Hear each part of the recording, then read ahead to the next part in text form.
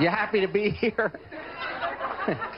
I'm less miserable. You have women that are throwing themselves at you. Now, you up there playing, women are dancing, going crazy, trying to meet you backstage. What do you think of these women? This is my job. I'm not here to have a good time. I'm here to pay my phone bill. And, you know, if they want to throw themselves at me, well, that's their business. And do you take them up on it? Do you sleep with some of them?